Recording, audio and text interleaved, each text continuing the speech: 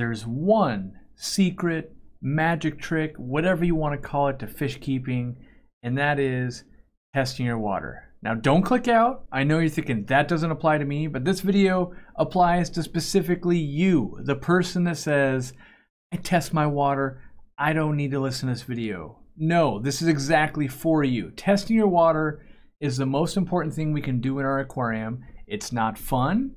We get lazy. We typically stop doing it, myself included. Employees, everyone does it.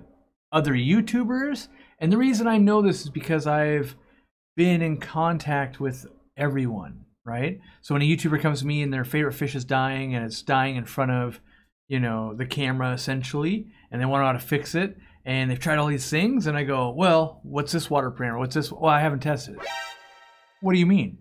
Water tells us everything about our fish pretty much. Now, there's more than just a test kit, by the way. Most people stop at the test kit, and it blows my mind. One of the most important things you can be testing is temperature. Get yourself a little temp gun, a thermometer. I mean, I like the temp gun. I got a lot of tanks, and I really like to see, you know, how hot is my hand? 89 degrees, crazy. How hot's this tank? 73 degrees.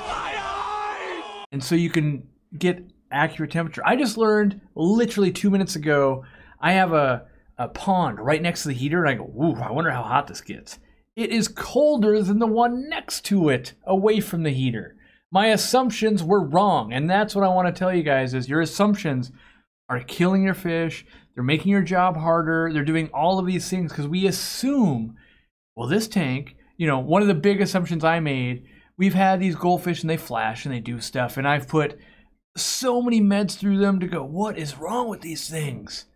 I changed food. I did everything. In my opinion, what was wrong, now that I've found out, is the temperature. Even though there's no heaters, we don't heat this room, and it should be very cold in there. The equipment, the canister filter, the return pump, the lights, all that kind of stuff raises the temperature.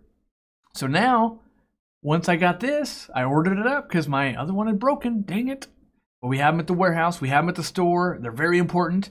And I tested it and I go, boom, what are you, goldfish? And it was telling me, wait a second, it's 77 degrees. How can that be? How can this tank be 77 degrees when all of the rest of the tanks in the building run at 74? How can this one be hotter with no heaters, nothing like that? It doesn't matter. That's the thing, is now because I tested, I know the problem. We ended up removing the tops. We put a fan that turns on at night and does evaporative cooling and has really brought it back down. And we're hovering now at 72 degrees, much better for these goldfish. But that's not all. You also, every time you run into a problem, the first thing you want to do, test the water. So yes, temperature, very, very important, and everyone skips it. Everyone. Okay, a simple wrong would have done just fine. So you got to test for ammonia, pH, hardness, nitrites, and nitrates. I get it. You're an old, crusty dude. Too old! You've been in the hobby for a million years, and you never have ammonia. You never have nitrite. That tank's been set up for 22 years. It's never had a problem. Great. But you're having a problem now, and that's the important part. The minute there's a problem, you got to break out the full test kit. Now, I'm the laziest guy around, right? Or maybe I just don't have a lot of time. One of those two things is true. So I use these easy test strips by Tetra. Are they the most accurate thing out there? No. Is an API master test kit more accurate? Watch the video. Not really. Is there more things out there that is more accurate? Yes. I'm not going to buy it. I don't have time for that. But it gets me way close, and that's all that matters. I pull out the chart, and I go, wait a second, let's compare, and I do that. And I make sure pH, okay, pH is good. I haven't crashed or anything like that. If pH has crashed, I go, ooh, did we run out of buffer KH? I look at that. I look at nitrite. I look at nitrate. I have to get a different kit for ammonia, unfortunately. That's, you know, they skew each other's results. But you look at each thing line by line and go, is this good? Is this good? Oh, that's a little bit off, but wouldn't be causing the problem, but I'll address that later. Okay, is this good? Ooh, that's off, out of whack. Okay, how do we fix that? That's where you need to be starting instead of, you know, oh, I've got my prized fish. It's always been doing well. I don't know why it's not doing well. And I want to tell you the story of me. I could tell you about other YouTubers. I could tell you about other breeders and all of that, but I think it's good to talk about me because you guys see this in previous videos. So what did I do? What did Corey do to misdiagnose his own stuff because he's lazy like everyone?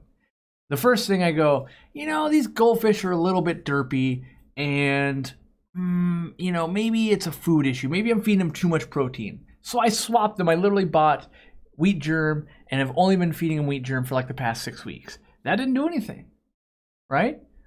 Now we know because it was temperature based, but we didn't know it at the time. So okay, fine. Then I run another round of meds, and I've got all kinds of meds down here in the sump area. We ran Prozipro, 2 treatments of that, didn't do anything. Okay, well, all right, still flashing. Okay, external parasite probably. Let's run ICX. Let's you know, I don't see any ick or anything like that. Let's run that. Nope. Okay. Test the water. Tested it. I was testing this whole time. Well, pH isn't low because sometimes flashing, if the pH gets too low, their skin's burning, they flash. Nope, that looked fine. Water parameters actually look great. So then I go, okay, well, general cure, right? General cure, maybe internal tapeworms, maybe there's some gill flukes going on, something.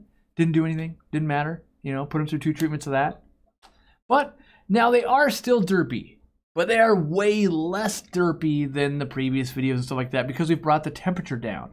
They've gotten more active, they're doing better, right? But that wasn't before I have basically lost one to bloat. Goodbye, my friend. Now, you guys didn't see this going on because I've been traveling a bunch and I wasn't doing live streams. Otherwise, you would have seen it play out. But one got a bunch of excess fluid, and so I treated with erythromycin. I isolated. I got the temperature way down. I've done everything I could, and I've not been able to reverse it so far. Still alive. Still working on it. But this is a result of my negligence. And what I mean by that, it's not, I don't consider myself negligent for not knowing that this temperature in this aquarium was this high, higher than the other, you know, 12, 15, no, now it's, I have more tanks now, higher than the 20 other tanks in the other room that has the heater. There's no heater in here, right? I don't consider that the negligence. What I consider the negligence is when I started having problems, I didn't look into temperature. And that is where I failed my fish. And no one's happy to fail. We try and learn from our mistakes. And the worst part is, I believe if this had happened in the store or the warehouse or something like that, I would have inquired with the staff. I would have said, what are water parameters? What's the temperature? What's this going on? What's that? You know, we monitor water temperatures with the plant tanks, and we're monitoring it at the store because the door's opening and closing all of the time. We have to turn heaters on and off depending on time of year. We're adjusting water temperatures, and all of these things are going on. And because that's so important, we fixate on it. Well, at home, I'm just the guy that, like, I've been keeping a fish a long time. I know what I'm doing. It's not temperature. We're not even running heaters in here. It's cold. Like where's my desk? My desk is 68 degrees. We're 73 back there. It's cold in here. You would not think, but we don't think about, well, the lights. The lights transfer some heat down. Well, the canister filter, that adds some heat. Oh, the return pump, that adds heat. All of that led to me not realizing we're running warmer temperatures than the goldfish like. This added some stress.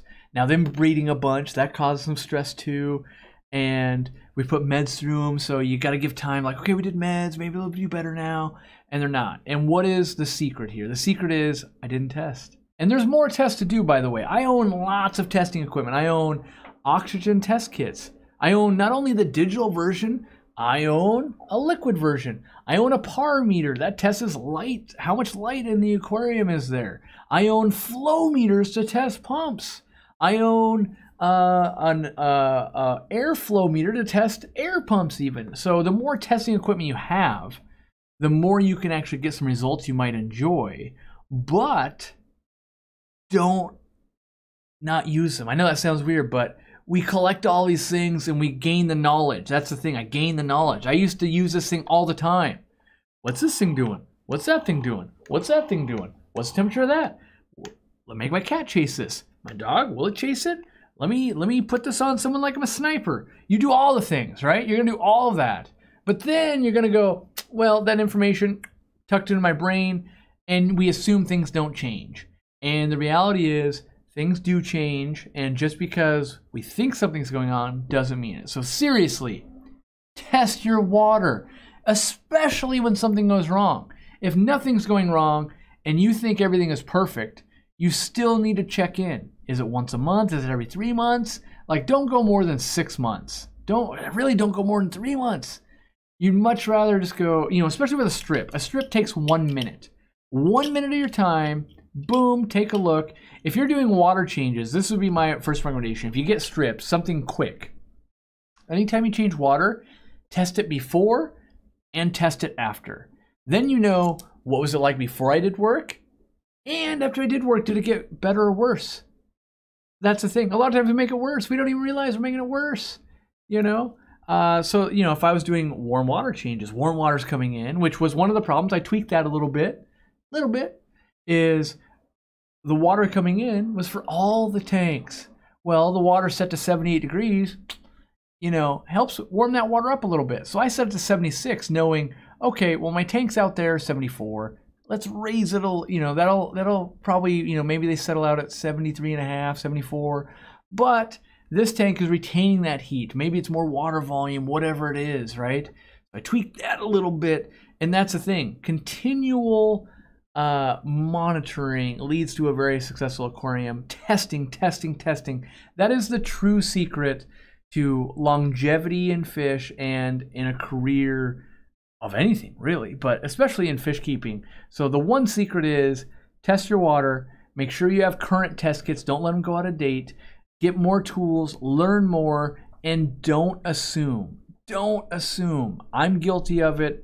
Almost everyone's guilty of it. We run into it all the time. People that work for me, customers that come in, other YouTubers, we're all guilty of it. In the last couple of years, I've been traveling a lot, haven't been getting a lot of new fish. Things haven't really gone wrong. I got complacent in, things are fine. They'll be fine. And the reality is, we probably have one death you could pin to me going, it hasn't died yet, but it's gonna die. Like, it's upside down, it's not doing well. The last thing I can do is aspirate the bladder, which is a very advanced technique that's what I need to do next. And maybe it'll right itself and maybe the fluid will come out, but it's not looking good. And, so I pinned that on me. It's unfortunate, but the goal when you do lose a fish like this, look ahead, make sure you don't repeat it. That's the important part. So good luck. Check out the description below. We've got guides, we've got newsletters, all that kind of stuff where you can get weekly information, and we'll see you around.